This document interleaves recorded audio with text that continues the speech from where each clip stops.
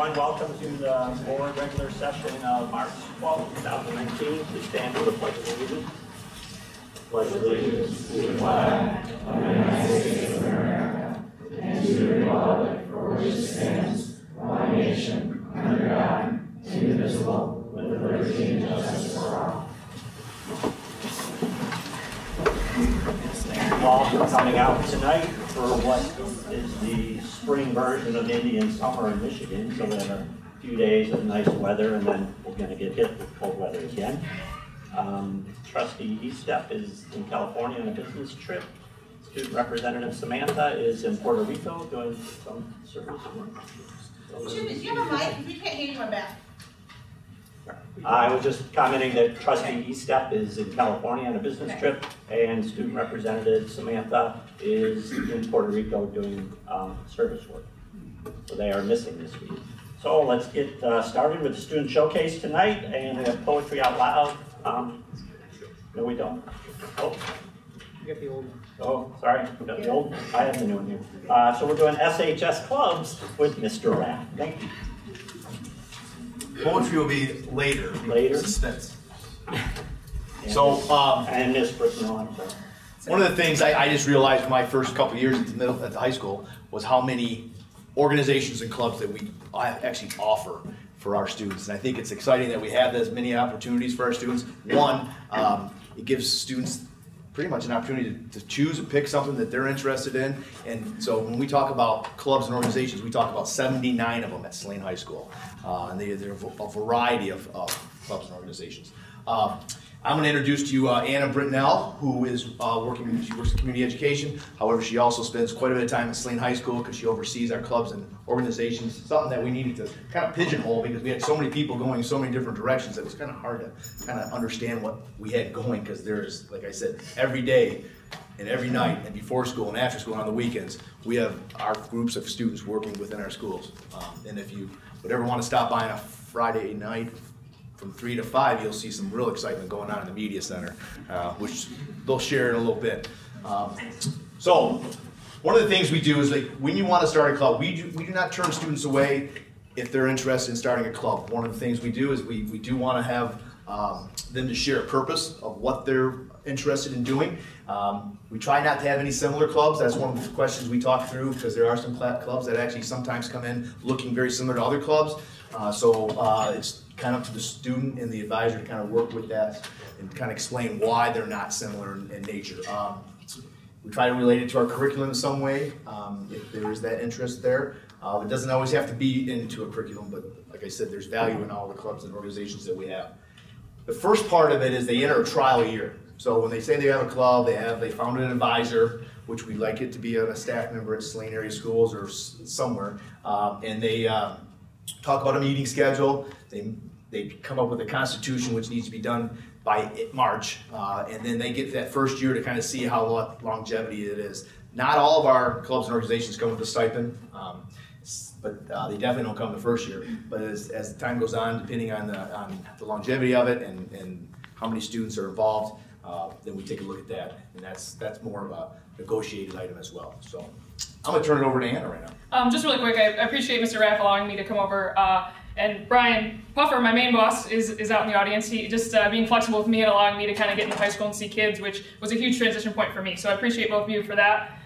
We currently have 79 clubs categorized. We recategorized them kind of. This process started in January, and I think one of the first goals was to try to come up with some type of clarity with how we organize them. So we did that first. Now we're kind of in the process of making sure all 79 of those clubs are active. And then as we move through the spring, just kind of reviewing what we're doing and potentially coming up with a new system for next fall. I'm going to pass out to you how they're categorized. And again, this is something that's put together this year by Anna, which is very helpful.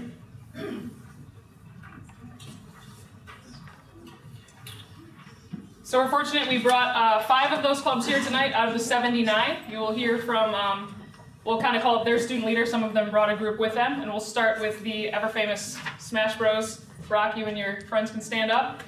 And we narrowed it down. We just randomly selected some. They each got 10 minutes to speak, so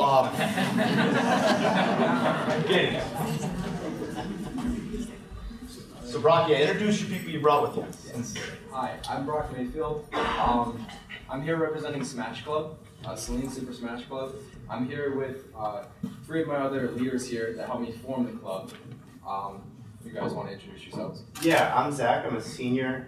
In terms of Smash Club, I run a lot of the technological side of things. I run our website that we have, as well as create our brackets and sort of stuff like that for our tournaments that we run. All the brackets are hosted online and completely digital, and everybody can access them through our website, as well as other resources that we have. I'm Aaron Brenner. I'm more of a community leader in the club. I try to make sure everything runs smoothly during the meetings and the tournaments, make sure everyone's having a good time and there's no problems. I'm Eddie Ozer. I'm the social media manager of the club, so I run the Instagram, make sure everyone keeps updated for what happens weekly.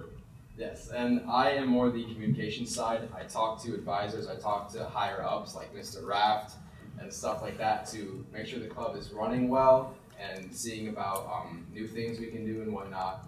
So, yeah. Okay. So, Super Smash Bros., in case you aren't familiar, it's a fighting game that's made by Nintendo. It's been pretty popular throughout the years. The statistic is that in the tournaments that have ran throughout since the game's inception, there's been over $10 million in prize money awarded to individuals. So we're kind of the combination of both the casual and competitive side of the game. We encourage people from all different variety of backgrounds to come. We've been operational for about 3 months now, and we have 60. We're coming in on 70 members, active members that are showing up each week to play. And you know, starting the club was quite easy, actually. So we had this idea. It's a very odd idea, not really a typical club for the school. You know, Barack and all of us were like, is this even going to be possible? You know, is it going to work? Like logistically, we have to bring in all these like consoles and systems. But you know, we talked to Ms. Steger and then Ms. Burnell, who really helped us kind of figure out how we can run this and the operations of it. And we were able to actually, you know, get our first like informational meeting out in only a couple weeks from the idea. So. All right. Eddie, would you like to talk? Oh yeah, so one of the best things about this club definitely has to be the exclusivity. You know, there's so many clubs, I think, where you really have to fit in a sort of type of category, and you really have to just fit a certain mold to be part of that, and this club doesn't have that. You know, you can literally, you don't even have to be good at the game, you can still come. You know, everyone from all walks of life can just join this club, and that's what really draws people in, and I think that's one of the most prominent aspects about it. Definitely. I think that's one of our main attributes of our club. It is very collaborative. It helps like bring people together. Everyone is there together trying to have fun playing this game. People who don't know each other are playing against each other. In tournaments, you play people that you don't know. You're there with other people trying to have fun. So it's all everyone coming together, having fun playing this game. And the reason that I knew that this would work in my mind is that I know people love this game, and I just wanted to give them a place to play it. And furthering off of what Barack said, you know, as leaders, we've really learned a lot more on how, you know, a club works, and we've really had to deal with a lot of like, you know, collaboration aspects of it. You know, we have a sort of system where we have 5 leaders. One couldn't make it today. But, you know, in opposed to a sort of hierarchical system where we have like a president and a vice president, we've really been allowed to, you know, explore a much more wide variety of topics and opinions on certain ideas and how the club should be ran. And I think our sort of system of just leaders and not having a certain, like, you know, role that you have to fit has been really nice in kind of getting the club to where it is now. Yeah. Finally, you know, communication. So a lot of these members aren't really, you know, not a lot, but some are not as involved in athletics, and they don't really get to learn as much of like the values of like, sportsmanship and some of those virtues that you know, are found a lot in sports specifically. So I think Smash Club gives a lot of people the opportunity to learn more about sportsmanship, as well as communicating positively with other members. We try to avoid as much as like negative conflict, because you know, obviously emotions can, you know, get riled up when you're playing and you know something bad happens. So we try to, you know, enforce like positive communication between members as much as possible. And I think that the most important part of the club, and my favorite part of the club, is the community that we built, and that's a community we're always trying to grow, trying to get more people into the club. Because without that community, the club just wouldn't be the same as it is now. We'd like to thank the board for your time. Thank you. Thank you.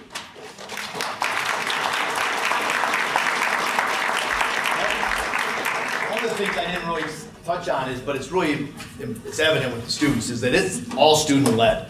We have advisors. They're not doing as much as the students are. The students are leading it. You saw right there. They take charge of the meetings. They take charge of what's happening, and they take charge and they're responsible for what they're trying to represent. And the next one is one of our oldest organizations, probably, that does a lot for our student voice. We're going to introduce to you our SHS Student Council, and it's freshman president Emma Driscoll. Does that mic work? Yeah, let's see if it turned on.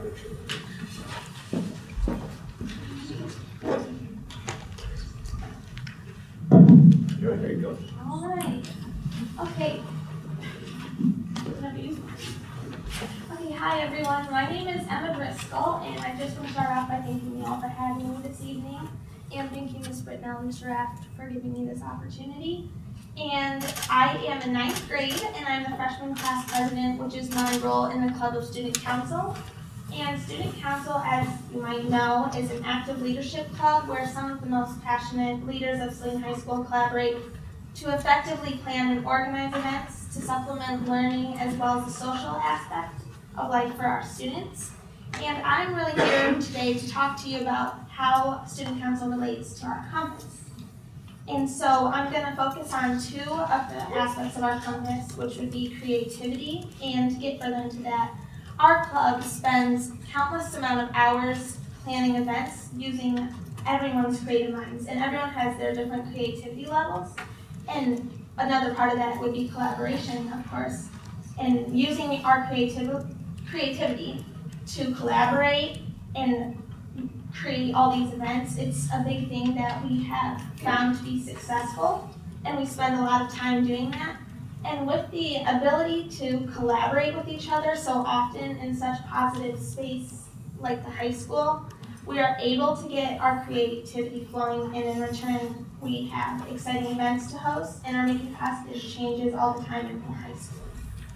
And then to add on for critical thinking, this could be a challenging one because we have so many ideas that are always flowing through our brains to make our high school a better place, but the critical thinking aspect is our skill that makes things realistic and our mindful builder so that we can see what's really going to be able to happen in a certain period of time.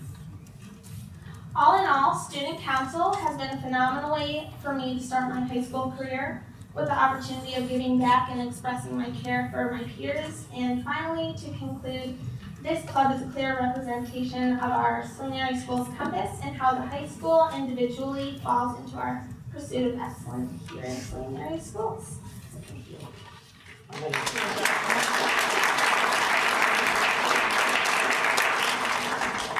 How many students are represented from each class? It looks like a large. In Student Council? Yeah.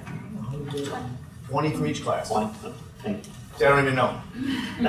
I asked the students. There you go. Next, near and dear to the Saline heart, FFA, this is Luke Gerlinger.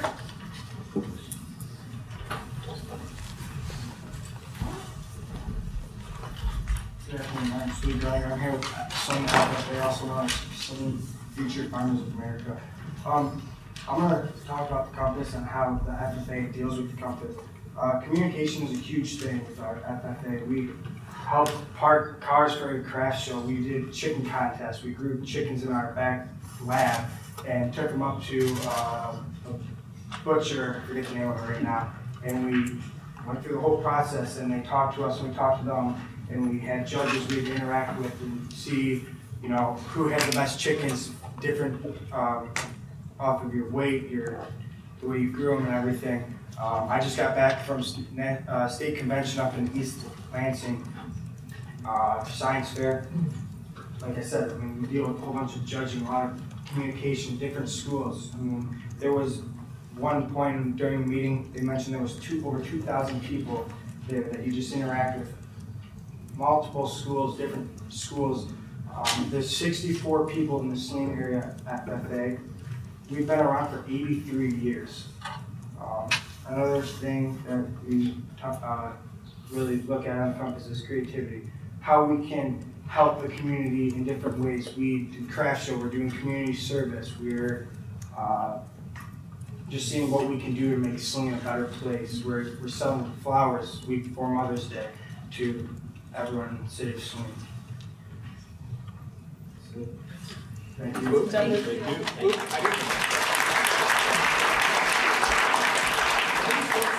the Big Ten championship when you got up there? I would. Interesting enough, the FFA does also have a dunk tank that they raise money, and they would love to have board members be part of that in the summer. Thank you. All right, next one is Brianna Camaro-Sulak and Sabrina Stock with Uproar. Hi, my name is Brianna Camaro-Sulak. I use she, her pronouns, and this is my 4th year in the club. Hi, I'm Sabrina Stock. I'm also a senior leader. This is my 4th year in the club as well, and my pronouns are she, her, hers. So we are Uproar, the Social Justice and Diversity Council at Saline, and our goal basically is to raise awareness, educate, and advocate for certain and basically all social identities and topics. And we hope to do this so we can make our community, our state, and our school safer and more equitable for everybody in it. And some of the amazing things that we have done are teach professional development, which includes admin and teachers, and we have implemented under our leading open houses every month. So we, after school one day, we invite everyone who wants to come, and we've talked about allyship and sexual assault at those. And we are always requested for a couple years in a row now to teach AP Psych lesson on gender identity and gender expression, and in sports sociology class about privilege. And we even held the I Am Jazz event here a couple months ago in December, where over 100 people in the community gathered, where we read the book I Am Jazz. And we most recently, on this past Friday, we went to the statewide Gender and Sexuality Alliances Summit at Grand Valley State University, where over 400 people from across the state gathered to learn and present about different aspects of identities. And we, with Abby Berwick, had the privilege of having our proposal accepted. So we presented in front of over 50 people about allyship, and it was so amazing. And we even rode in the Hornet Mobile there, and the carpool jams were A+. So basically, kind of like adding on to what Brianna said, the impact that we've seen has just been extraordinary, and I can speak for both of us that we are so honored to have been in like leading this club. I know that not only for our community, but also for our state and our peers, teachers, community members, we've had the honor of seeing people change and be more aware about these topics than they were before. Even in our own group, we've seen such amazing impact on the students. I know, especially in our group, we have a lot of shy kids, I know, that don't know how to share their passion, but they have so much of it. And from the beginning of this year to the end of it, I've seen them grow so much, and they've been able to stand up in front of our community and share their thoughts and speak more proudly. And it's really, I'm very proud not only of our community, but also of the people in our group for being so brave and sharing their thoughts. So basically, just to summarize that, our group works so hard to work in line with the SHS Compass and SAS Compass, and all of those ideals like collaboration, creativity, critical thinking, communication, we all work so hard to go in line with those. So with collaboration and communication, like we've been working with people across the state, hundreds of people in different diversity groups and clubs to improve theirs, and they can improve ours. We've decided to maybe host events with them. We work so hard to create that connection with people that aren't even in our community so we can improve each other's. Even in our group with creativity and critical thinking, we work with a lot of events. So it takes so much time to plan them out and figure out who's able to do what and how can we best discuss these social topics in a way that people will be interested and learn from them. So we work so hard to keep that SAS Compass in mind when we do our work, and we're so glad that we've been able to follow it because the results and impact we've seen has just been extraordinary, and we are so happy that we've been able to see that impact. And it's very important to remember that social justice and social change doesn't just happen. You have to work for it, believe in your cause, and be ready to defend it. And that is what we do in Uproar. And on behalf of Uproar, Mr. Hamilton and Mrs. Treasurer, we want to always thank the SHS admin and the Board of Education for their endless support of us and our passion for equality.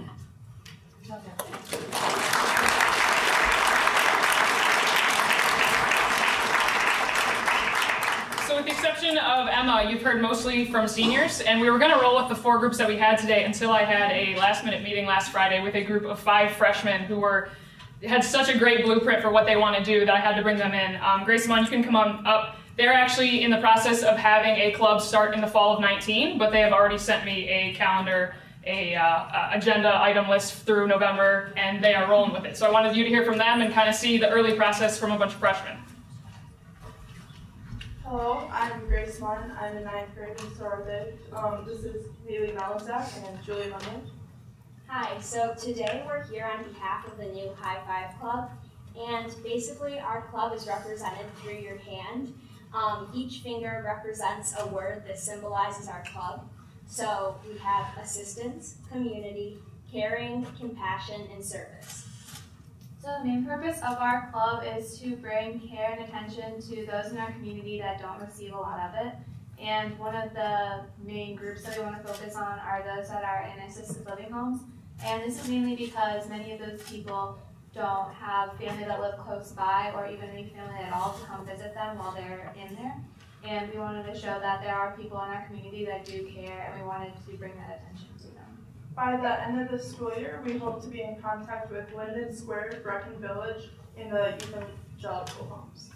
And we also have already started an Instagram account. We have about 87 people that are interested in at least thinking about joining our club. So thank you so much for having us. Thank you. Great idea.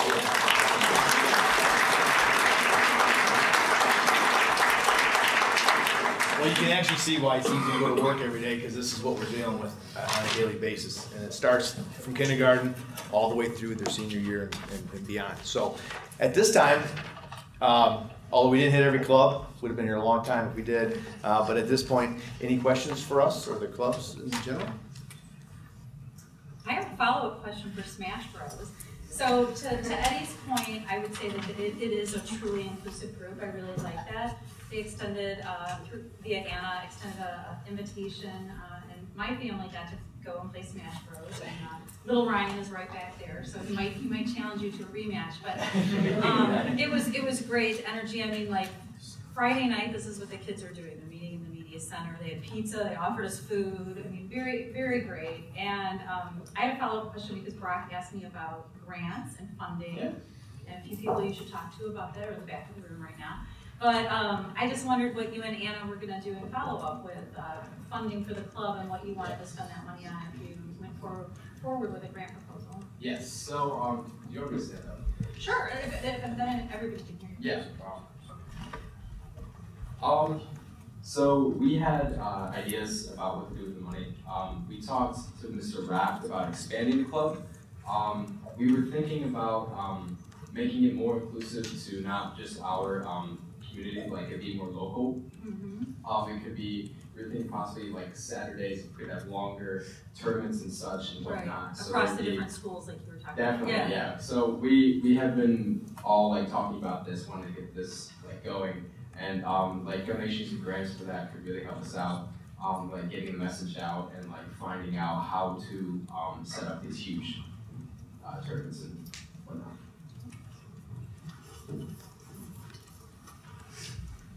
I think that Smash Bros is a great club because otherwise you have people who typically will be at home playing by themselves, right? And so drawing people out and bringing them out and participating together is a great thing. Yeah, like personally, like I've met a lot of like underclassmen that I would really not like interact with previously.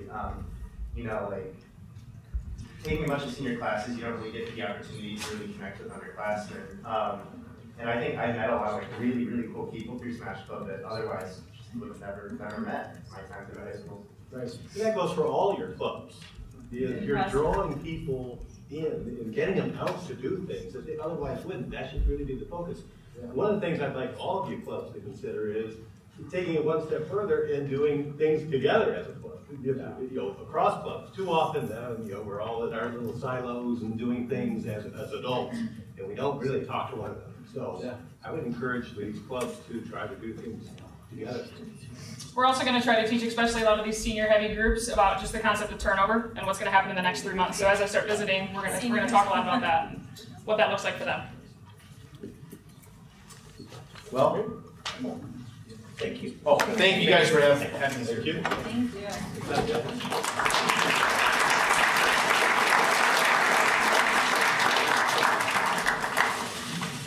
Our next presentation is Heritage Book Day.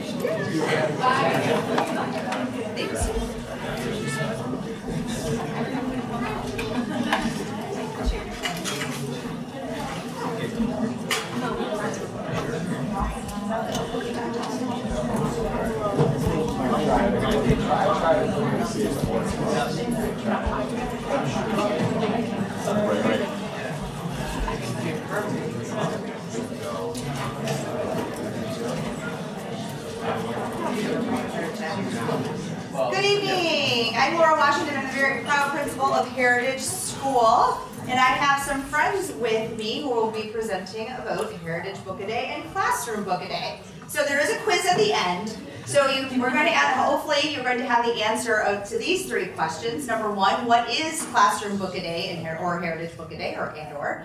What is the general impact of picture books? And what has the impact been on staff and students at Heritage? All right, I'm going to just start. My name is Kristen Hohen. I am a 5th grade teacher at Heritage. And we really got the idea for Classroom Book a Day and Heritage Book a Day while attending a professional development conference this summer. It's called Nerd Camp. It's an excellent literacy conference in Michigan, actually in West Michigan, just outside of Kalamazoo. And it's attended by people all over the country and even all over the world. Literally this year, the registration opened at 5:30, and I think it was full by like 7 a.m. 7 a.m. So it's it's a great literacy conference. And at this conference, there's a session about Book a Day, and they really talked a lot about how nobody is too old to read a picture book. And I think that's kind of where it all starts. This graphic here really kind of hits sort of the main points of Book a Day, that for kids and adults of all ages, books should be all of these things. So they should be mirrors. So every student, no matter their identity, their gender, anything, should be able to see themselves in a picture book. They should be windows to see into worlds that are not their own. And then sliding glass doors, opening themselves up into a new world. There's a whole lot of things that books are. Springboards, escape hatches, quiet corners, overcoats, flying carpets.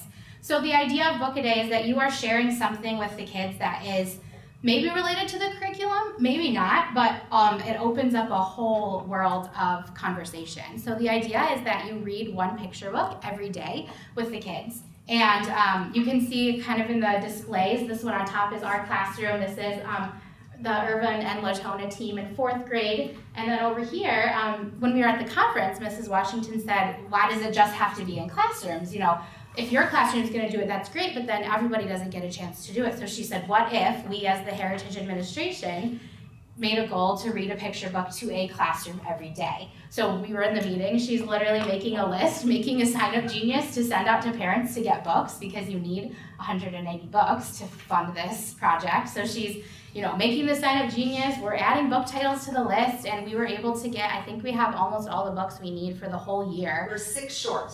Yeah, maybe after tonight. Maybe after tonight. The Heritage communities just kind of came together and sent books to Heritage just through like an Amazon wish list, so it was amazing. And that's been helpful for me. I've been using the public library a lot, finding books there. But the idea is that you're reading a book a day to the kids, and what the most important thing is the conversation that comes after the books.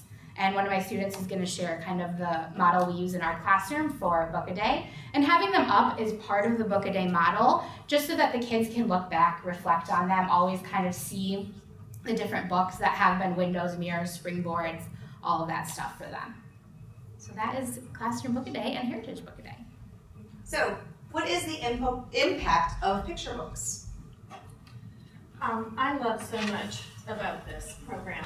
But the one thing I love is that there is high impact in a short amount of time. There are so many skills that can be taught. There's a myriad, so much more than what's up here.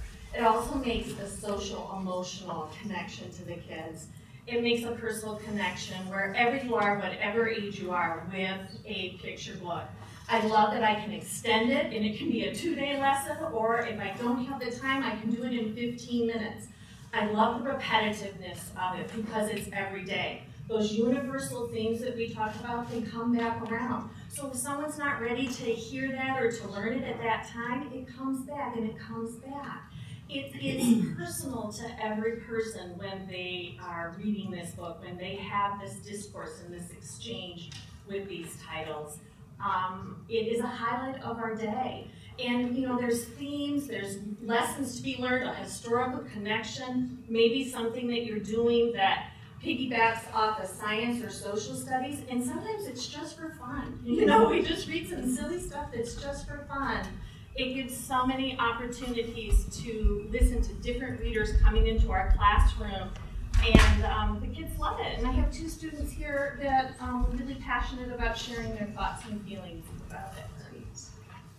And Mr. Shuko, what's been the impact on the readers?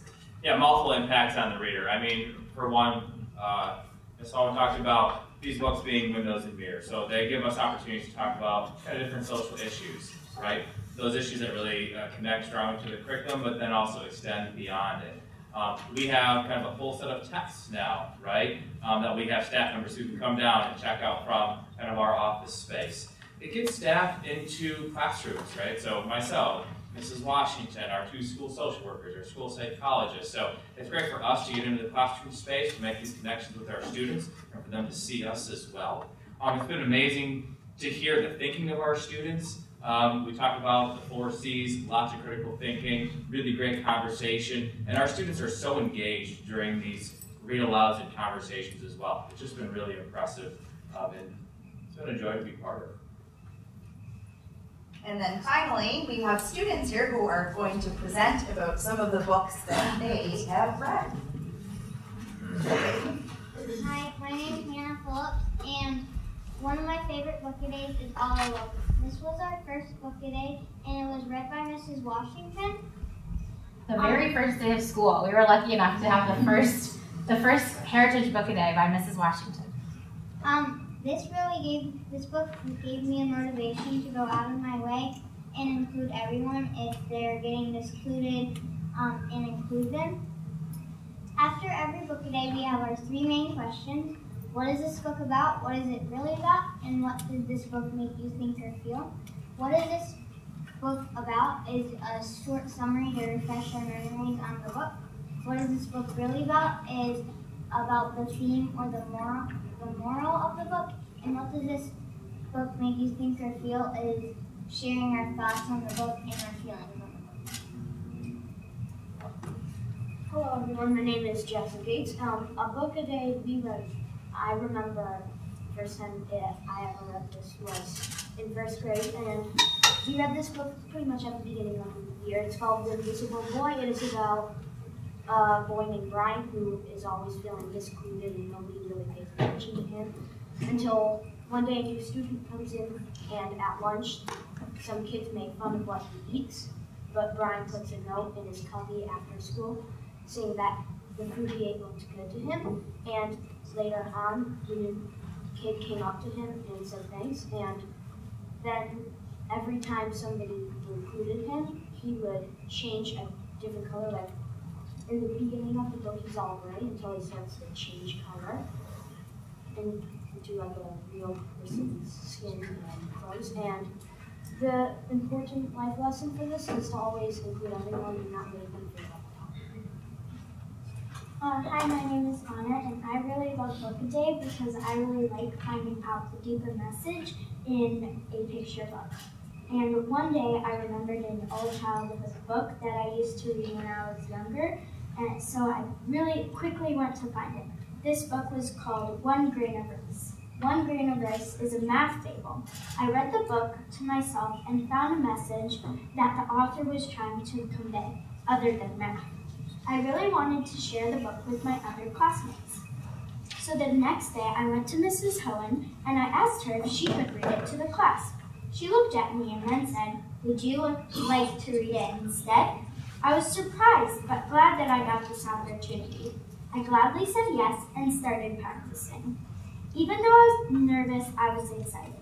Since then, more people have read their books to the class. And that is how Book-a-Day is individually special for me. That's the fourth grade. Can we have some fourth grade friends?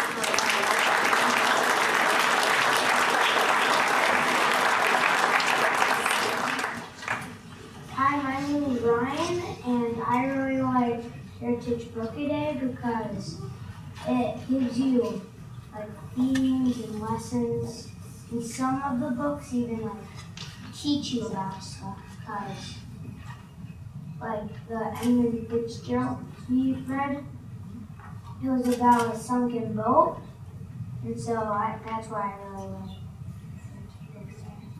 Hi, I'm Maria, and I love Heritage Book a Day because you get to read so many new books every day, and I feel like this year last year we never did that, and I feel like this year our classroom has like unlocked a whole new library of books that we never read. They're all like have such good meanings to them, and they're all so much fun to read. Thank you.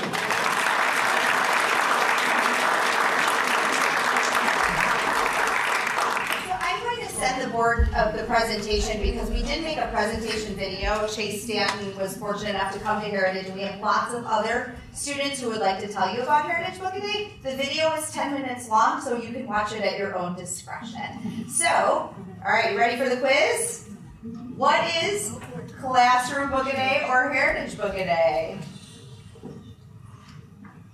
Tim, we started It your can end. come from the audience too. Yeah, phone a friend. Bring on this one, so I'm gonna abstain. Every day you read a picture book. Every day you read a picture book. Very good, Ms. Rennick. What is the general impact of picture books? Yes. It's so kids can see themselves, or they're like windows or mirrors, so you can see a deeper meaning into life, or you see yourself in a book. Excellent. Triple bonus points to you. And what has the impact been on staff and students at Heritage? Gideon.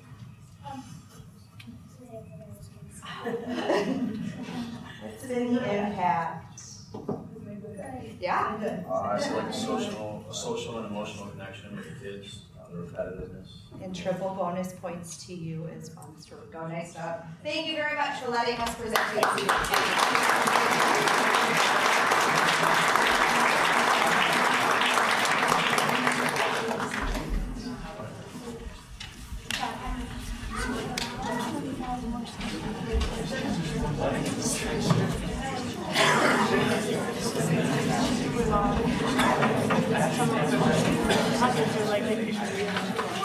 Thank you, everyone, for those presentations. They're all done. This is the first opportunity for public comment. Is anyone willing to come forward to public comment?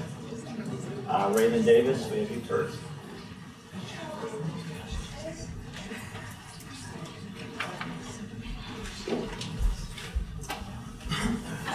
So I'm here to comment actually about another book in our school district that happened. And I'm again concerned, nearly 3 months after one of the Saline's biggest boycotts here in Saline. Once again, we had an issue where parental rights were being, we felt the parental rights were being overstepped, as well as having a class for the 6th graders that were inappropriate. This book dealt with sexual fantasies, references pornography, masturbation, lying to parents, sneaking around on the internet, and other unproven myths. And not to mention some very stereotypical heterosexual males as insensitive, disrespectful of women's rights, and violence. And personally, is not a book I would like to have been read out loud, forced upon my kid. There were some emails sent out, and there has been a compromise since then, so that parents have been given an option for another book to be read, and the book is now going to be read silently instead of out loud, so I applaud for the work that has been done. But personally, after just nearly 2 weeks, I was here when Scott Graydon told you that the biggest problem Saline has is that parents do not feel like you are listening to us and changing based on our impact. We have yet another situation where parents are not feeling listened to. One of the biggest concerns I have is after the I Am Jazz incidents in December, I had some conversations with friends who think differently than I am, and their kids were hurt because parents either brought their kids out of class or had them sent to school. And they did not understand that most parents objected to either the factual part or our parental rights. And instead we got called names of homophobe and other attacks. We know it was not the intent of our book. And I feel that there's a chance of that happening again with this book. That the kids are gonna look over and see that these other kids have selected another book to read. They're gonna be talked about in the hallways, in the lunchrooms. And once again, had an issue of supposed to be kindness and anti-bullying has a chance of being very divisive in our community and again in these 6th graders. I was really hoping with the new diversity committee that we would have a chance for both of these sides to be able to, again, find common ground. We want a way that we can support all students, that the transgender kids can feel accepted, that the atypical identifying kids who are not in distress don't feel bullied either way, either to, that they have the freedom they need to develop, and that the cisgender kids can, accept and be friends, and we can bring this community together. I really think we have a chance to do that, but we are still feeling that parental rights are being violated, and that we are being told without opt-out options, and things are coming down the pipelines, and they're bypassing what the school board has set up to help manage this. And so we still have time to make changes and corrections, and I'm just hoping that as a school board, you guys take a look at what is the real intent of having this book read in 6th grade, and even this solution that I had presented, is it really the best solution for our kids? And I hope the diversity committee really can help us bring this community back together. Thank you.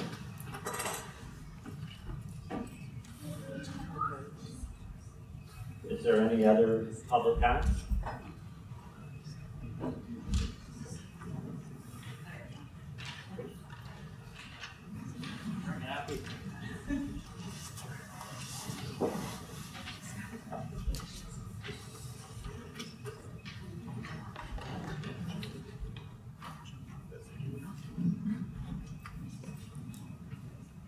Good evening. My name is Corey Belote, and I live in town on Nichols Drive, right over there.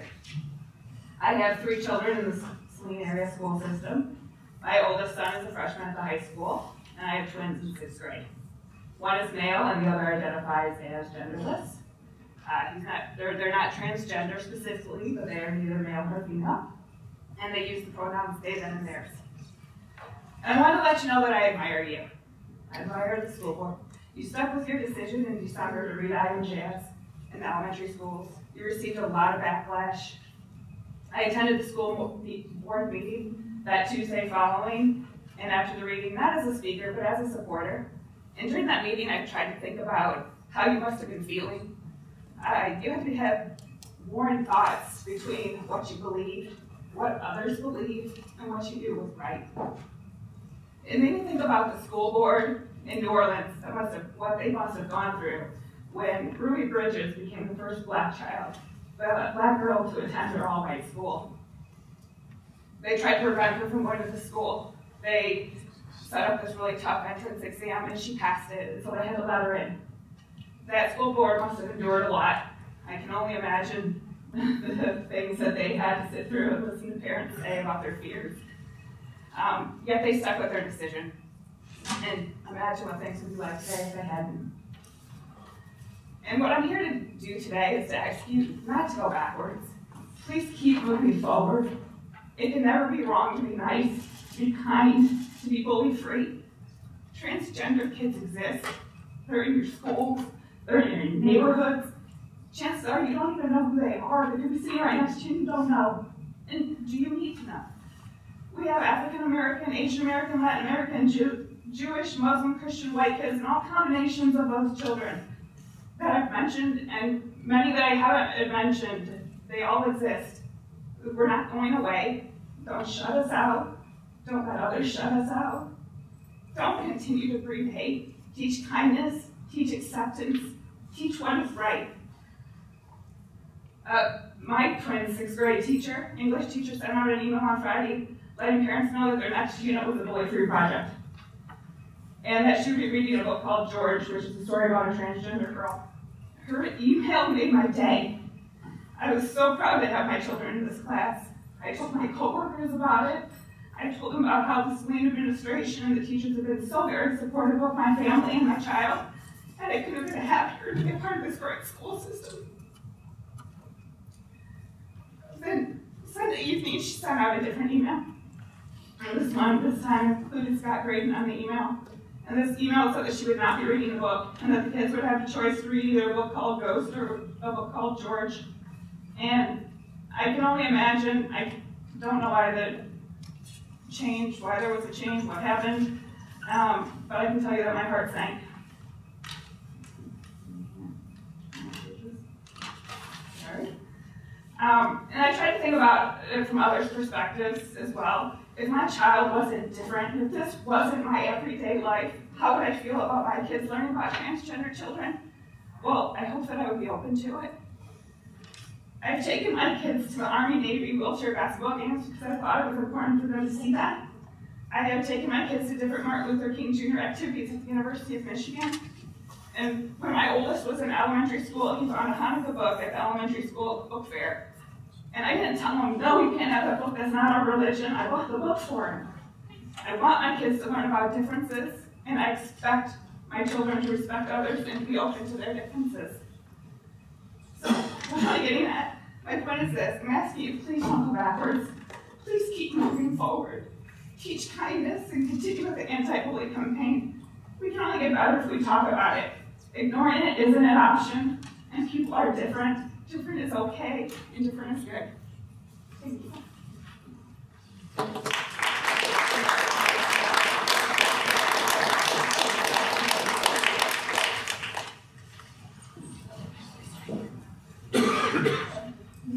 My name's Alice.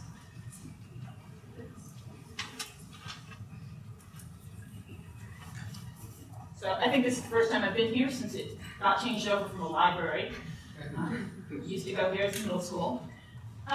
You know, when you leave school, you don't stop educational services, and I'm here to talk about a deficit in the Saline community. Educational services not present in surrounding localities. And that deficiency is in the Saline District library system. Our library, like many smaller libraries in the southeastern Michigan area, is a member of the library network. And that's a cooperative of individual public libraries which create a more comprehensive system in aggregate. Unlike surrounding communities, Saline refuses to participate in reciprocal borrowing. A few years back, I had the good fortune to participate fully in the library network system in Brighton because I qualified for a library card through my employer. The borrowing turnaround was faster than the Melcat, and there was a better overall collection of available materials. Additionally, I could drive to any of a number of local libraries and use their facilities and collections directly. For instance, I have been waiting 44 days for a DVD from Saline. But today, if I wish, I could drive to Chelsea, Dexter, Belleville, Northville, or South Lyon and borrow this same item immediately. But only if Saline participated in reciprocal borrowing. I'd like to share some rough budget numbers from other local libraries. Dexter's preliminary budget most recently is $1,545,961. Chelsea has got a budget of $2,012,846. Saline, for comparison, has $2,250,954. And Ypsilanti has $3,852,703. Why is Saline the outlier in sharing resources? This district is not significantly underfunded compared to others, nor is it spending unmatched amounts on its collections and services like Ann Arbor, with a budget of roughly $15,500,000. The resources of the Saline District Library would be improved by participating fully in the library network. With reciprocal borrowing, and this community would then be in line with Belleville, Brighton, Canton, Chelsea, Dearborn, Dexter, Howell, Livonia, Manchester, Northville, Novi, Pinckney, Plymouth, South Lyon, Westland, and Ypsilanti. And there are more, but those are just the closest ones. I will be formally posing this question to the Library Board of Trustees and the Library Director, and I hope to receive a better response, more comprehensive response, than the late Leslie Needhammer's, which was that people might destroy our stuff. If this is a legitimate monetary consideration that includes full participation with the library network, taxpayers should be appraised of it so we can work to appropriate funds for better library services for our district. Thank you.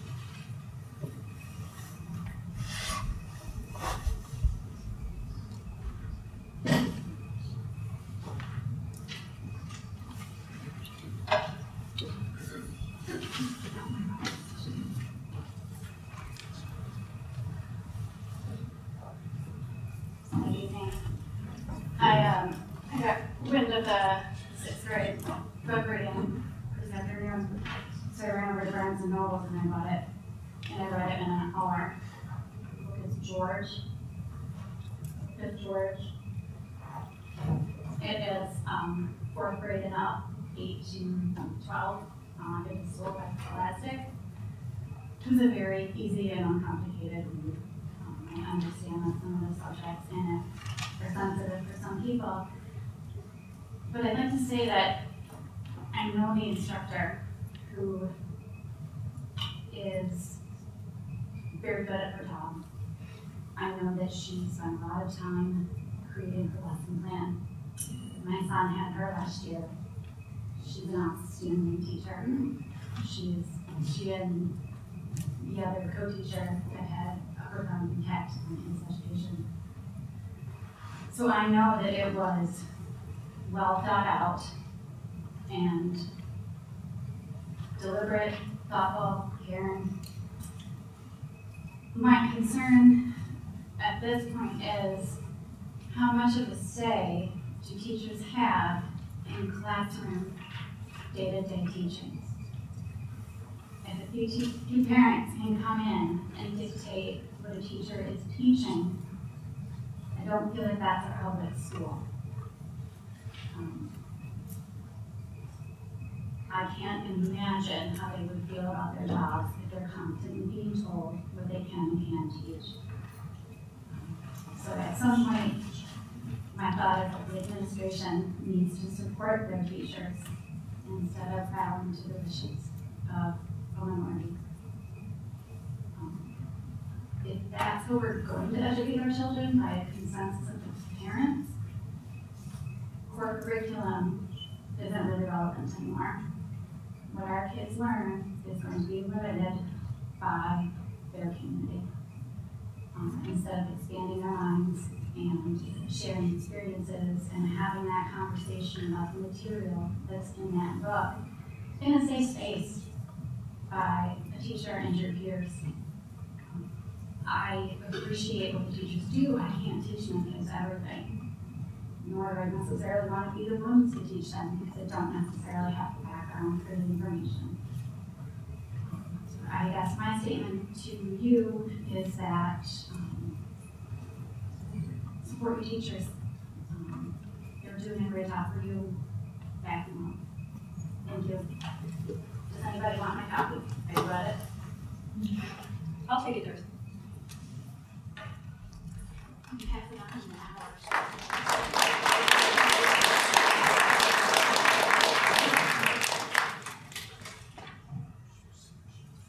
Anders?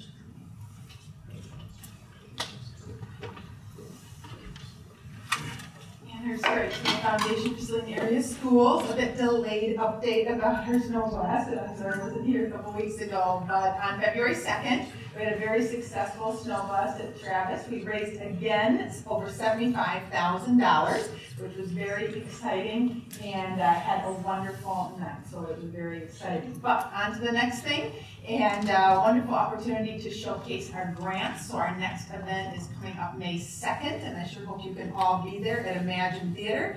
just a glance, and Imagine, one of our top sponsors, has been kind enough to open up their place again for us to come and basically have a little bit of a fundraiser as well as showcasing our grants that we've given out this year. We will also have the Hall of Fame 2019 announcement. Those inductees. We will also honor outgoing trustees that just recently left in the last year, and also a thank you to all of our volunteers. So again, May 2nd, invitations will go out in a matter of a few weeks, and starts at 5 o'clock, and it'll be wonderful, and we get a private showing of Avengers Endgame, which I'm very excited about. So thank you all again for all your support and everything that you do for the foundation. We are eternally grateful. Thank you, Lisa.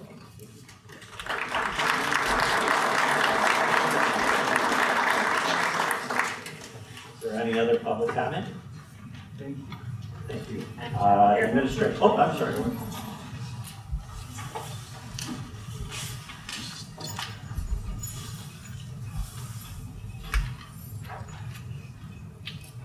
Hi, my name is Viva, and I want to talk again, or not again, but I want to talk about how important it is to support our transgender and gender non-conforming kids in the school.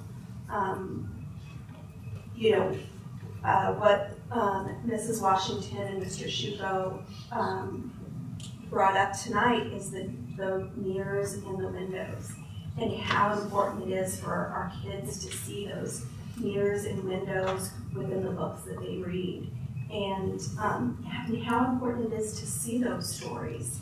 I recently asked to read a book, one of two books, in my child's classroom.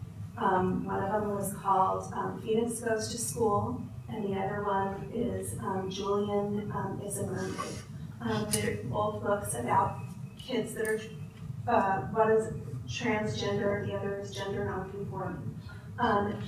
This is a story that's very close to me. I have a family member that is transgender. I have 3 kids. One of them's already graduated, 2, one in the middle school, one in elementary school. And they're asked and questioned all the time about, you know, their gender, or, you know, who they used to be or who they didn't used to be. So the fact that I couldn't tell this story to my child's classroom really hurt me. You know, it was clearly, you know, a form of discrimination and ignorance. And I understand that the teacher was probably concerned about the backlash of hearing parents that may have been heard that their kid heard the book in the classroom. But what we all need to understand is that, you know, in that classroom there is someone that's living with that here and now. And if these kids don't understand it, then they're never going to be able to accept it. We as children, when we were children, we read many books, like Charlotte's Web. Does that mean that we grew up and turned into spiders? Or, you know, we lived on a farm and raised pigs? Harry Potter is a very popular book. Does that mean that we're going to turn into a wizard and we're going to be able to cast spells? Just because you read a book doesn't mean that's what you turn into. It's just a window into someone else's life and what they're going through. I really stress that you guys continue to practice best practices within the district, and you continue to move forward in your own policies for these best practices and guidelines. It's so important to these children.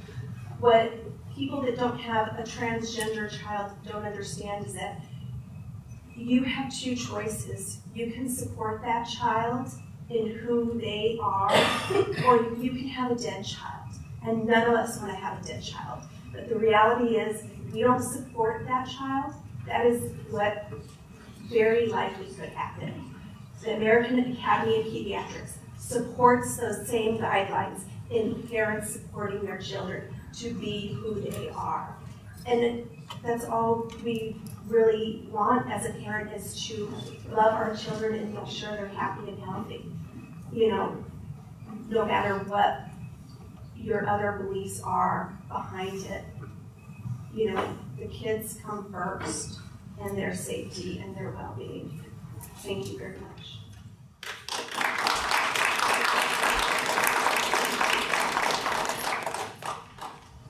Any other public comment? Administration. Just a couple of quick updates. One is it is exam week, and so kind of a modified schedule as we kind of work through that, and we are beginning our third trimester, so the last kind of 12 weeks in the school. We have a couple more weeks before spring break, and as you all well know, it's the sprint to the end of the year, so it's going to be an active time of year, and we're excited to kind of get into that last third. Tomorrow we're hosting an event called Future of Work with Luke Glazier and Michigan Future, kind of talking about issues impacting our society moving forward. It is kind of a forward look in terms of some of the skills, so looking forward to having a group coming and kind of debriefing and trying to get some feedback as to what's next for us as a school district as it relates to student skills onto the future. That's all I have.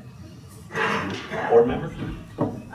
This week we had the MA Washtenaw School Board Association, which is all of the districts in Washtenaw County came together, and we had a presentation by a woman, and there's information in the back, and it was about reporting on the School Finance Research Collaborative. And so what that was when they were looking at what does it really take to educate a child, and looking at what that facts really are, and every district in the state does not fund like we should for kids. And so there's some really interesting facts. I'm not going to go into it, but I would encourage you to pick that up and contact your legislators, because now is the time when they're looking at budgets for schools, for everything else, and the governor has budget proposals, but it'll be interesting to see what happens with the legislator.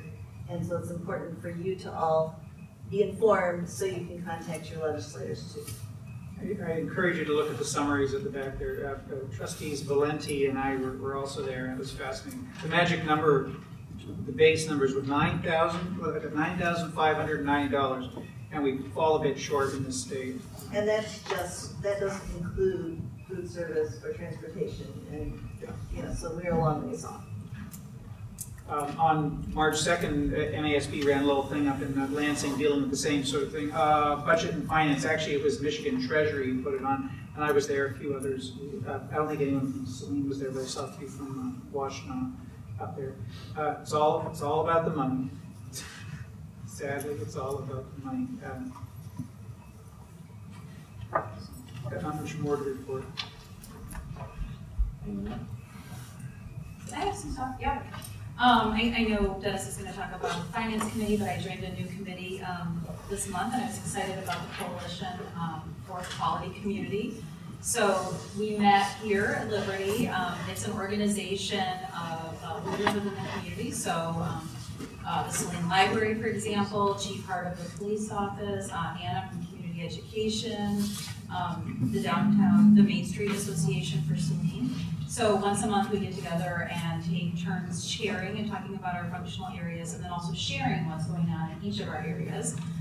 Chief Hart was our presenter and chair this week, or last week. And I know he's going to share the presentation with Scott to kind of set up the entire board, but fascinated with the training and everything that they're involved with. Learned that we had 7,000 calls for service in the Saline community, in the city of Saline in the last year. So a call for service is something that generates a police report, I learned. We had 1,500 911 calls in the city of Saline. And I also learned that within 2 to 3 months we'll be going to a text-based 911 service for a more immediate response. So that was all very interesting. Talked a lot about traffic, talked a little bit about bus safety, which was good. So I was happy to join that committee and try to help and hear from other community members.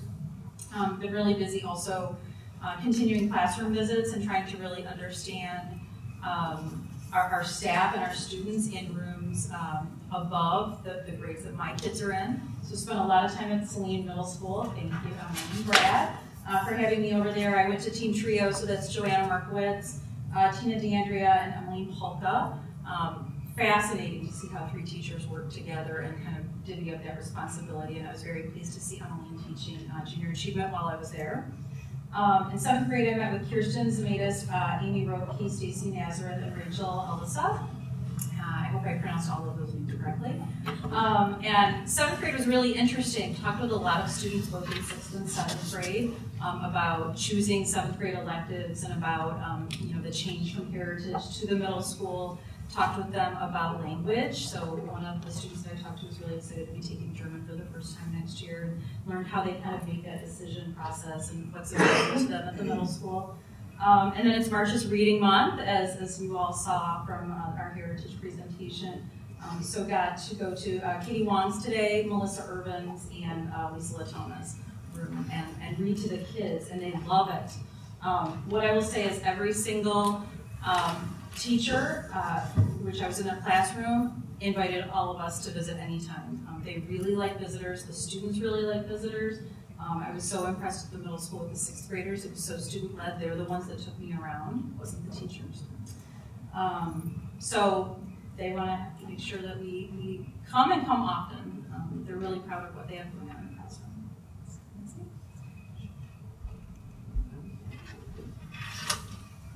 We did add a field trip to the consent agenda, and there was change last meeting. So can I have a recommended motion to approve the board agenda as revised? All those in favor, please signify with an aye. Aye. Those opposed? Hearing none, the motion carries 6-0. Scheduled report is the multi-tiered system of support.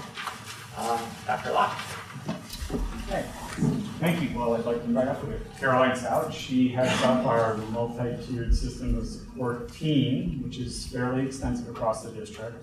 Before she begins, just to give you a little bit of background on the importance of MTSS, and that is really looking at reading research for years and years and years. And I've said this many times at these types of meetings, but the stat that really stands out is that whatever a 3rd grader ends up reading at, by the time they're done with 3rd grade, there's a 90% chance that that's where they'll be when they get into high school. And so using that information and really devoting a lot of different resources, a lot of our resources do go to early level reading intervention, is something that we as a district need to continue to do, because there is a lot of research that supports that that's the right thing to do. And we need to make sure that we stay strong in that area. With that said, Caroline is going to go ahead and talk to us about the MTSS system and where we're at in the district. Thank you, members of the board. As Steve said, my name is Caroline Stout, and I'm an intern. I apologize. I developed here quickly to get up to wake up. I'm also the MTSS coordinator, and I'm really excited to present a little snapshot. This is the reading edition, so we're kind of going to give you a state of the state of how things go. Is there anything you can use mine because we can't hear you back there? I'm so sorry. Is it going now? I'll just. Okay. Maybe you guys can just listen. If I stand here and I speak loud, is that okay? Yes. All right. Thank you. So the multi-tiered system of support, just to throw a couple acronyms on, encompasses both a responsive intervention or RTI system for academics and a PBIS, or positive behavior intervention support system for behavioral support. If you haven't heard of that, that's all right. The model is represented by a pyramid. The idea here is that it is a tiered system of support offering different types of intervention, different levels of intervention based on student needs. Tier 1 is the foundation of the model, and that's our differentiated instruction for all students, whether that's the reader's workshop for reading, or behavioral expectations like the Pleasant High Five, or the Woodland 3Bs, or the Harvest 4. And that alone should meet the needs of at least 80% of our students, and it does. We have data to show that it does open the door, which is great. We also know, based on 30+ years of research, that at any point in time, some of our students need a little extra boost than that. And this model allows for some intervention for students who need a little bit more support, and we call that Tier 2. Those are targeted research-based interventions in small groups, generally for about 10 to 15% of our students. And then Tier 3 supports offer more intensive intervention, generally smaller group, sometimes more time or more frequent intervention, and generally targeting more basic needs. These are some of the essential components of running this model. But one thing I wanted to point out are the arrows on the side of the pyramid here. So again, we have multiple levels of support based on need, but we also want to make sure that we have downward shifting. So our goal is for all of this to result in students not needing the support. So we measure effectiveness by how well we return students to only needing Tier 1. Without this, we're operating a Hotel California model of intervention. You can check on anytime, you can check in anytime you like, but you can never leave. I want to also point out that this obviously takes a lot of work. I'm not going to read through all my slides, but I wanted to point out a couple of the people who are here today who've been doing some of this great work. Trisha Roy is the MTSS coordinator at Woodland. Kristen Cohen has been a wonderful teacher doing a heritage pilot with us. Barb Matthews and Erin Brunas are two of our amazing literacy tutors. So it really takes a village. Some of the background on MTSS, it really originated at the national level as a bridge kind of between special and general education to offer the continuum supports for students when they need it, rather than having to wait for the gaps to be so large that students qualified as having a disability. We're now able to target needs when they're small, and gaps are a lot easier to close. It is also now part of MT's Top 10 initiative. It is mandated by the 3rd grade retention law. And in Saline, this all started about in 2010, when we began to partner with some state and national organizations, including the National Center for Intensive Intervention, to launch K-1 reading supports. Since then, we've expanded to K-3 reading supports, plus a pilot at Heritage, which we'll talk about in a minute, and some work at Saline Middle School. We also have behavior supports in place in tiers 1 through 3, math intervention in about a third of our lower elementaries, and we're really proud that we've been able to hone our practices to increase effectiveness while keeping costs low, including reducing special education eligibility in terms of the number of students eligible as specifically as having a specific learning disability.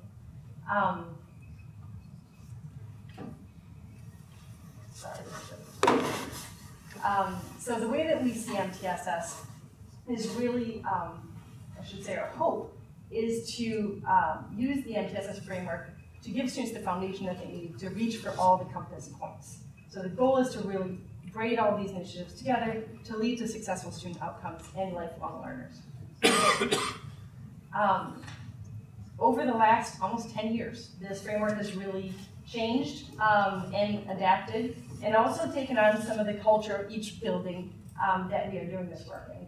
But in all cases in Saline School, these are some of the common elements of the MTSS framework.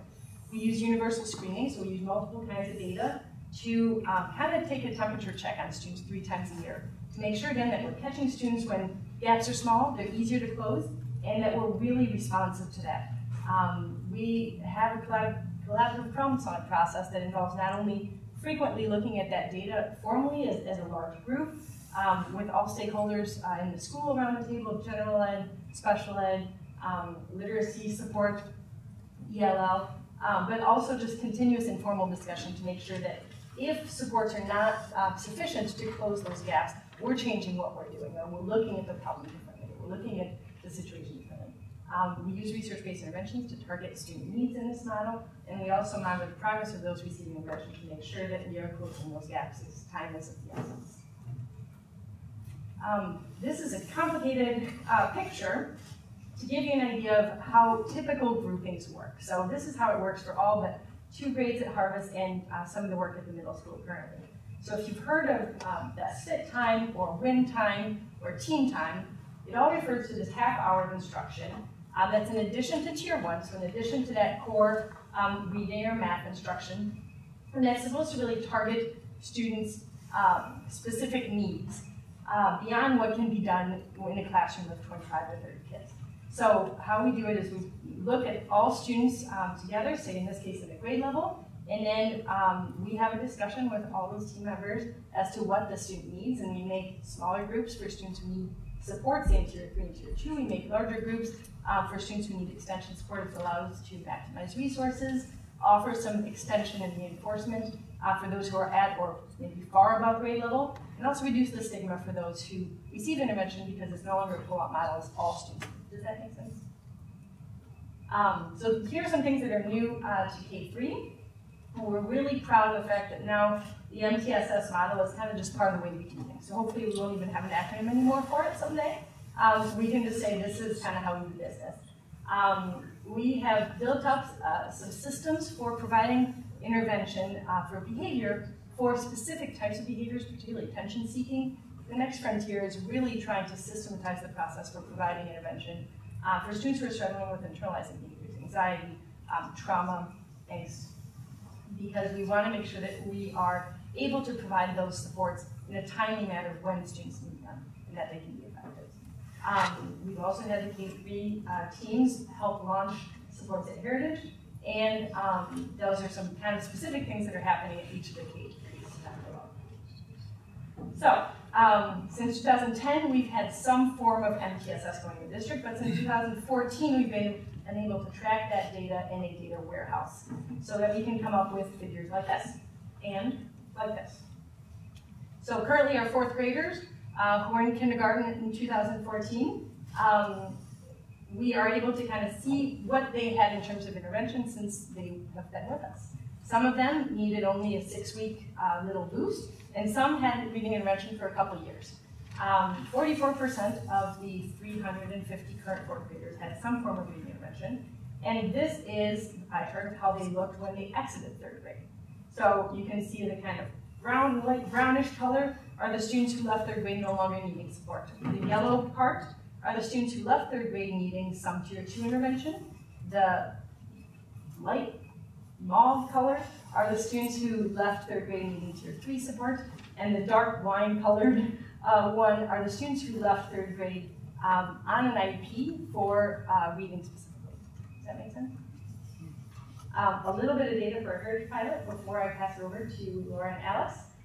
So another thing that we're pretty proud about is that this year we've been able to launch a pilot with a number of teachers in 4th and 5th grade at Heritage.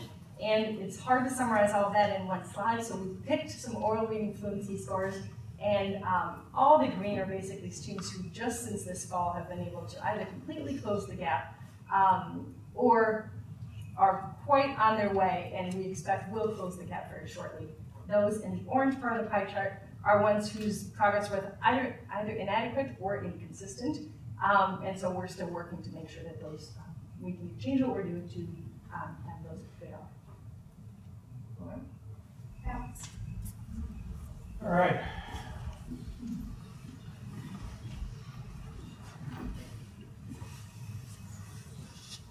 So, at Heritage, because really this pilot was new, this MTSS pilot, we needed to problem solve a lot of things. Like the clicker.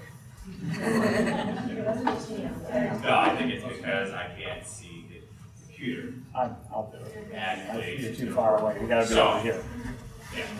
So just keep looking. So, Stephen keep looking for it. So, why MTSS, the schedule, parent communication, who will run groups, how do we screen students, right? The problem solving process around that. You know, dividing up Tier 1 needs. We had a lot that we had to problem solve, the calendar. So, lots of thinking, lots of teamwork around getting this pilot going this year for us. And the list just keeps going on and on. It also involved a lot more than talk about that. And before I do, I just wanted to bring up a point. So to Steve's point, K3 is where the emphasis of MTSS is, absolutely. However, we still have kids who come to us in 4th grade with those needs, and we've identified kids in every classroom that have these needs. Unfortunately for this year, we were only able to choose a pilot group or have a pilot group in both 4th and 5th grade in order to see how this could play out in our future. So what did this involve? It involved a year of planning, Dr. Lockship, creating a micro-credentialing course, data analysis, a lot of creativity in scheduling and everything else, making and tweaking schedules, consensus building. How are we going to do this? What are we going to do together? What's going to be different than what other teams do? We did a lot of intervention research the year before, which interventions are going to work for which inconsistency in the student reading, what groupings are we going to have with kids, coordinating district-wide, because we had so much support from the K-3 buildings, thank you very much. We had to coordinate schedules with our K-3 buildings. Branding team time, what were we going to call it? That was a big deal. And everyone landed on team time, and the kids are so proud of being able to go and be with other team members. And I think that's really worked into a plan where they feel the ownership of this time, which has been very, very successful for us. Training. And training. Lots of other things. So just keep clicking because this will go on. Because there's a lot of work involved with this as well this year. Documenting, collaboration, learning. Okay. So here's some more specifics about the pilot this year. Kind of mentioned earlier, so we had 3 4th grade teachers that are part of this pilot. This is Pete, Ms. Katie, and Ms. Webster, and then we have 4 5th grade teachers, right? Mrs. Mendez, Mrs. Holland, as well as Mrs. Adams and Mr. Spicer. And with those teams, we have 3 kind of team time periods throughout the day. During team time, all students will move and be part of that team time for that 30-minute block for either kind of an extension or an intervention, if you will. Students in the Tier 2 and Tier 3 okay, are progress monitored, and there's regrouping that we're doing as well, right? So as we're seeing the students are making progress, we're responding to the intervention, we're doing regrouping, and that's happening every 6 to 10 weeks. From a staff perspective, right, it's kind of all hands on deck, really, because if you look, we have kind of classroom general education teachers that are part of this, special education teachers, paraeducators, you have the literacy tutors, you have Laura, myself, and Steve, and then you have Caroline. We have a lot of people who have been part of and played a role in this pilot this year. All of that has made it a success so far. So we wanted to show you some teacher thoughts, some parent thoughts, and some student thoughts, both positive and not so positive. So a lot of, some teachers said that they were glad to see students receiving Tier 2 and Tier 3 research-based interventions. They've seen positive growth in students, and particularly, the data is very preliminary, but in this last NWEA round, it looked really, really promising.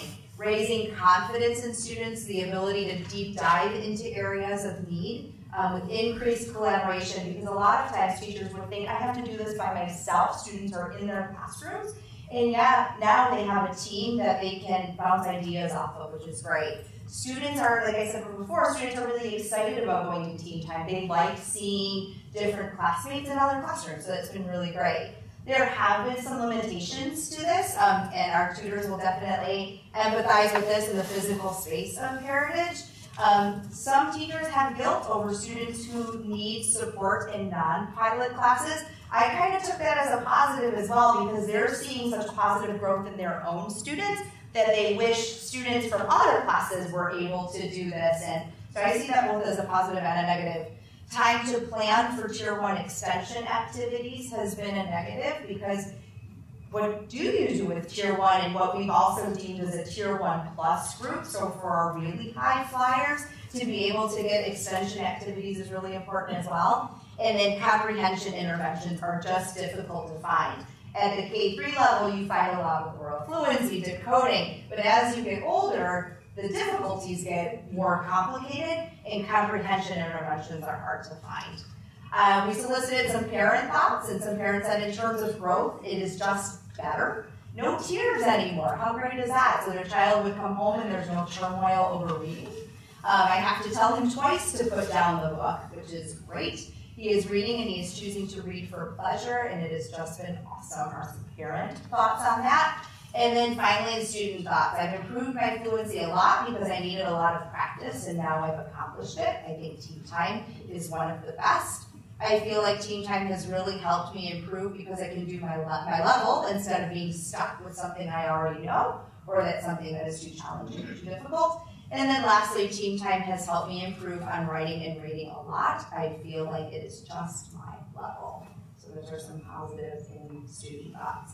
Before we turn it over to questions though, I would have to publicly praise Caroline Stout for all of the work that she has done at Heritage with us, and our tutors who have been so, yeah, absolutely.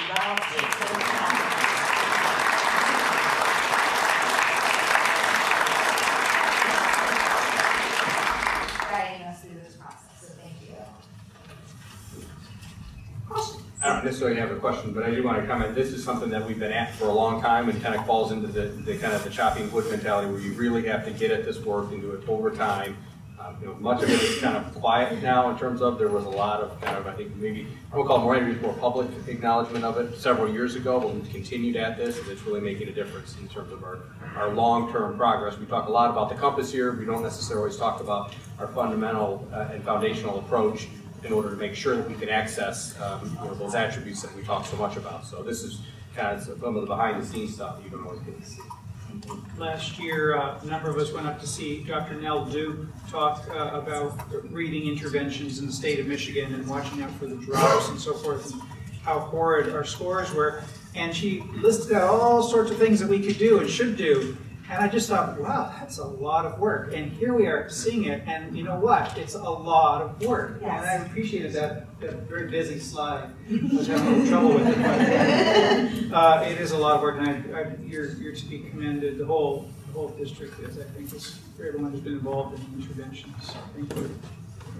And I want to just say, you're doing the right stuff by the kids knowing that they're not the odd ones out. There are other people who are going through the same stuff, and I think that kind of makes them feel like, oh, it's okay, and now I know what I need to do, but I've got an army with me doing the same thing, and I think that's important for them to know they're not alone. Yeah, thank you. And I commend our teaching staff for that. They were so thoughtful in the process of all of this, how the kids were going to feel. So whether it was going to be a pull-out model, whether it was everyone moving, that was first and foremost on all of their minds.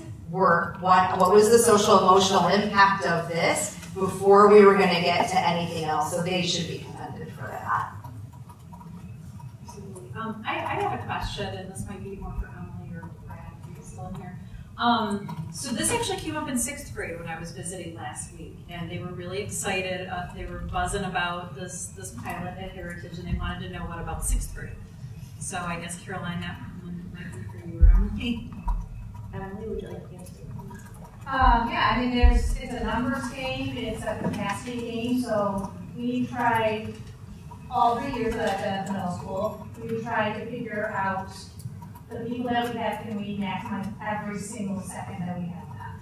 So we have Erin who comes in and is working with some 6th grade. It's all based on times and schedules, and so that's what we're doing that piece. We haven't been able to take it to scale because we don't have the people to do that. But we did say, you know what, we can't take it to scale, but what do we have? What are the classes that does work? And let's put in intervention and help at least 6 classes.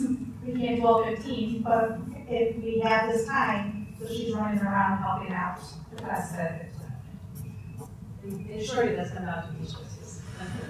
There's no evidence. And the good news is there's way fewer kids who need support than, but as Laura mentioned, there's still some, and that's hard. Yes. I do team time, and I really like it. It's really fun. Thank you.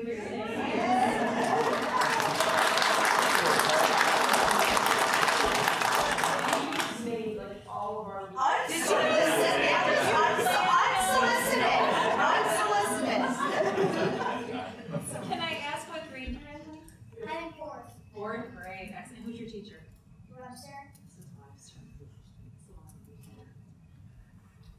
Thank you, everyone. Thank you.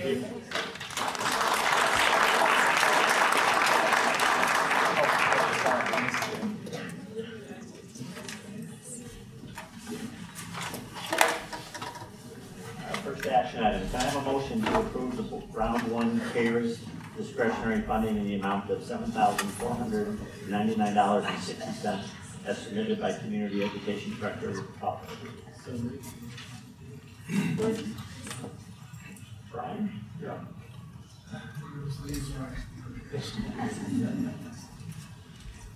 Thank you. First, before I talk about CARES, I just want to talk about the school groups and just a special thank you to mention student from SFA. We have 2 craft shows a year. If you're from Saline, you probably know about that. We have 22 school groups that worked at the last 2 shows. And without those groups, we could not pull those shows off. And especially FFA. I did my first show in 2004. It was a November show. I saw the parking going on.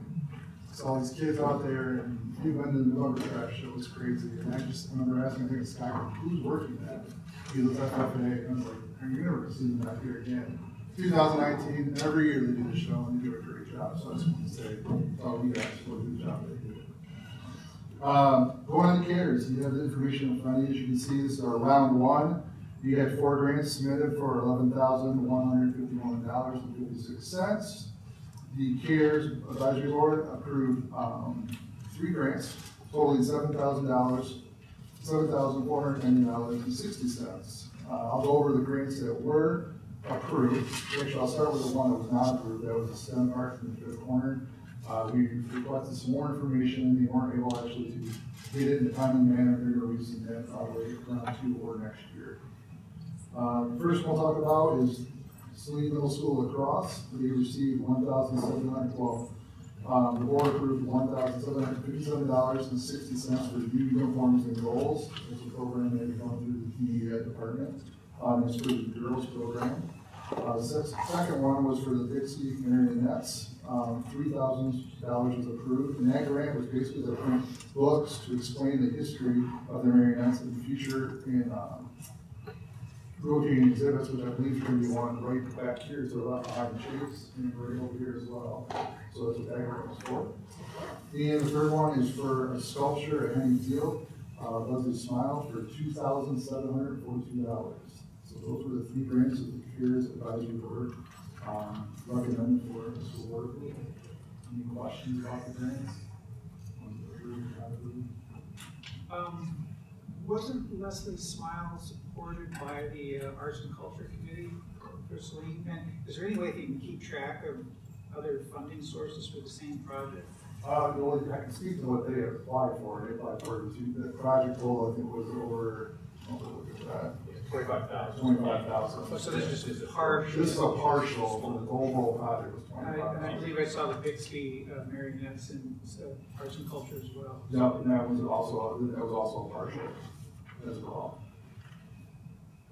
I should stop serving on so many committees. There you go. Thank you. Yes. Thanks. And thank you to them as well. So, you know, guys have more appreciate it. Thanks. All in favor? Please respond with aye. Aye. Those opposed? Hearing none, the motion carries 6-0. Have a recommended motion to approve the purchase of 2 Polygon storm shelters for the new west parking lot island at the high school in the amount of $66,147.20 as submitted by Facilities Director Clary. So moved. Support. I'll touch on this one first here. The Polygon structures are ones, it's part of the bond project. It's something where, from a financial standpoint, it makes sense that we actually are the purchasers of the product, that they actually handle the installation. Clark will be helping to coordinate these. These are structures that are kind of mimic a shed roof and will be placed between the outside the existing west entrance to the school as part of the parking lot redesign. Again, it's our intention to be able to have a location for students and other people who are waiting either to get into the building or in the parking lot area to be kind of away from the entry point of the building in a safer environment, covered, as well as having power out there if they want to do some things outside classroom space as well. So this company is one that we work with on the structure that's between Heritage and Woodland. Again, the style will be very different, but the company we found to be of quality. bit interesting. It costs more to install them than it does to actually purchase them, but. Really? These are solar powered charger stations? We'll have power coming from. Bigger extension cord. Yeah. All those in favor, please signify with aye. Aye. Those opposed? Hearing none, the motion carries 6-0. Can I have a motion to approve the purchase of 13 new pieces of trained HVAC equipment for the middle school science pod renovation in the amount of $91,992 as submitted by Facilities Director Claire? Support. So yeah, the cooperative allows us to buy equipment that we want to purchase. It's not the low cost bidder. It gives us a competitive price for quality equipment. Will this tie into the other systems in the building too? Yes, yes. We've already done a handful of train systems and controls in the building. We'll get in controls of these as well. Replacing the center pod and starting with their way out.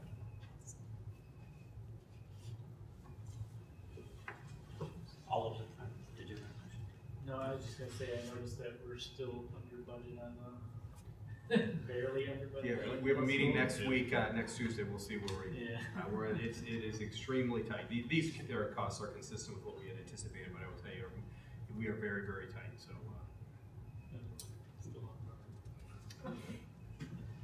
All those in favor, please signify by saying aye. Aye. Those opposed? Hearing none, the motion carries 6-0. Thank you, Rex. Thank you. Discussion items, the Finance Committee update, Trustee Valenti.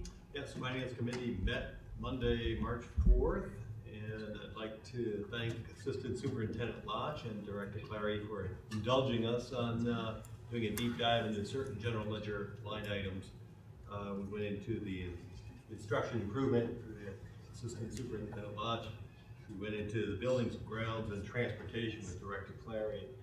And coming out of that, I have very great confidence in their knowledge of the budget and what they're handling there. And I was also somewhat surprised as to how little discretion and how tight these budgets are, particularly in our buildings, grounds, and transportation, how tight that is.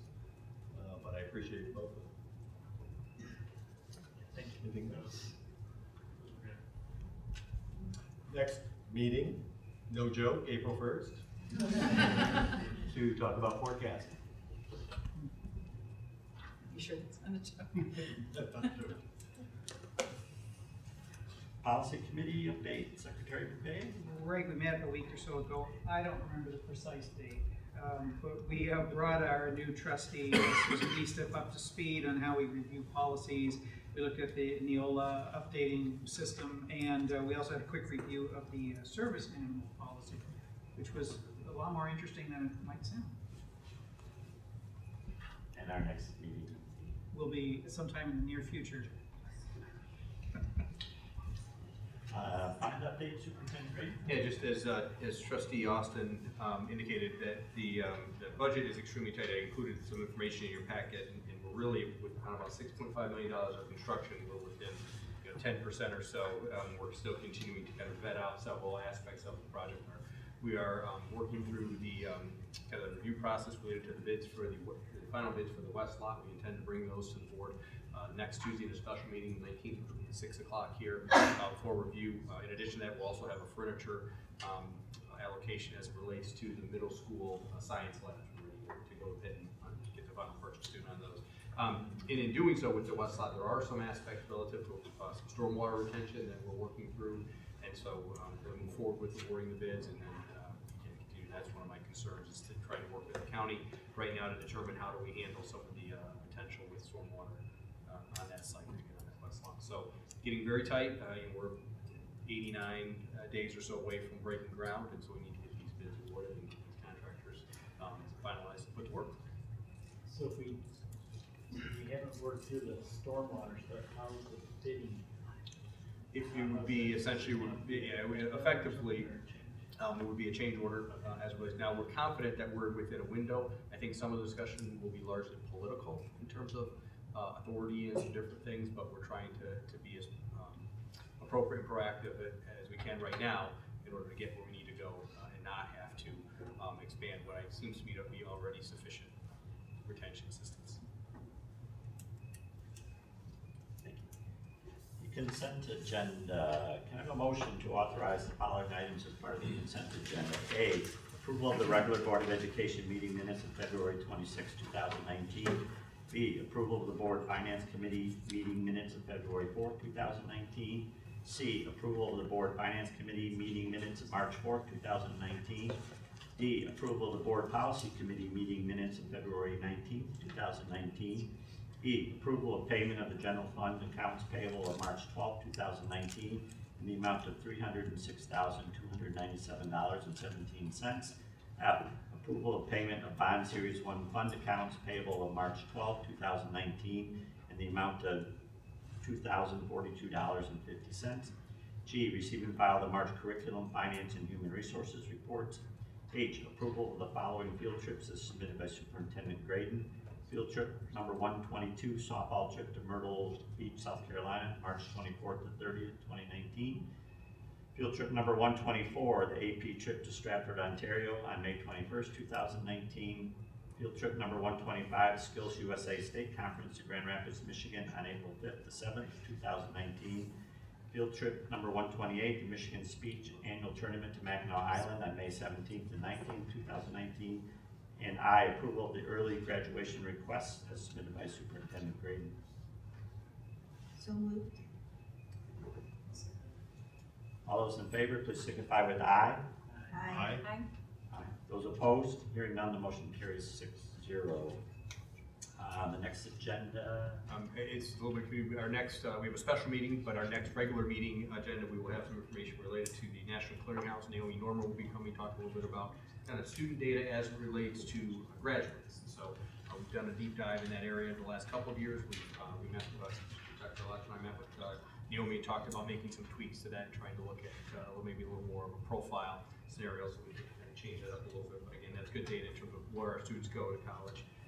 Also, as it relates, not necessarily to the agenda, I did fail to during the administrative comments to note the diversity committee meeting was something that came up during public comment. We will be having our first meeting on the 18th, this coming Monday. And again, there's a lot of discussion about kind of process and procedure. So I'm excited some of the issues that were discussed tonight will be on that agenda for us to really start to dive into. I think it's important that we do have a process and continue to move forward and make progress as an organization and as a team. And probably have a slurry of committee updates for that April agenda as well. So this is the second opportunity for public comment. Would anyone like to make public comment? So our next meeting of the Board of Education will actually be next week, March 19th, for a review of bids for the bond. It's a special meeting. Our other normal meeting will be April 9th. We'll carry on for our regular schedule. We do have a closed session tonight for the purpose of Superintendent's quarterly evaluation. There will be no action taken at the end of that closed session. So can I have a recommended motion to enter closed session of the Board of Education at 8:15 p.m. with the intention to open session at 8:45 p.m. for the purpose of superintendent evaluation. This is a roll call vote. Trustee Austin? Aye. Board President?